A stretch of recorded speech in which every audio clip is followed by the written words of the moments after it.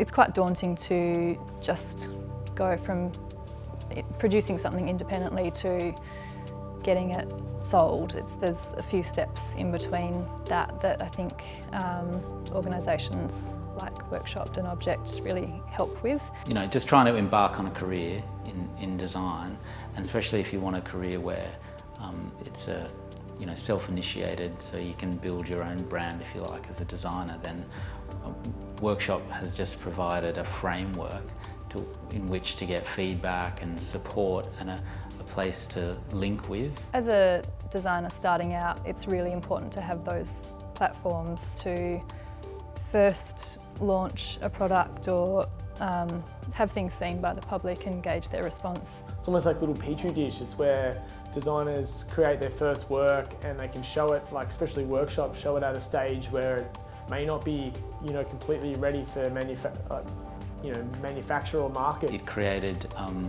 deadline, a development deadline, where clients necessarily weren't putting projects in front of me. Workshop would be in front of me, so it provided me with a goal. I've been involved in a few exhibitions in Object. I had a solo exhibition in the window downstairs that was great, and they're fantastic at exposing your work to people.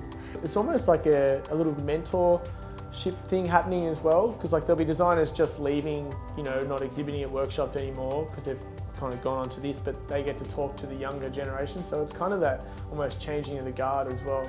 I have really enjoyed being in the Workshop studio residency, being in that retail experience and being able to talk about my work, being able to sell my work. They really encourage and support individual designers. For me, it's really important to have those strong support from those two major organizations, and their endless support and advice that's also improve my design. They're helping designers make product, doing the making part of it, and they're distributing. It's fantastic. It costs a lot of money, all that stuff. To set all that stuff up on your own is so expensive. So an organisation doing that with a concerted effort is so important. And if they're making it, they've got an invested interest to sell it. So it's a win-win, I think. I mean, it's probably the best way to get to attract an audience to a group of work in the right way and in a considered way, where the audience is not necessarily the design professional. It's such a privilege,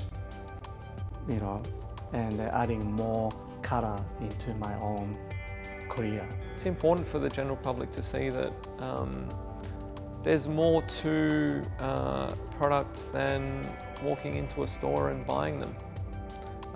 Into just general consumption. It's a lot of effort and hard work goes into producing work, good work, maybe original work, and maybe educating the public on those processes of design or manufacturing, and giving the product a sense of worth that doesn't really exist anymore.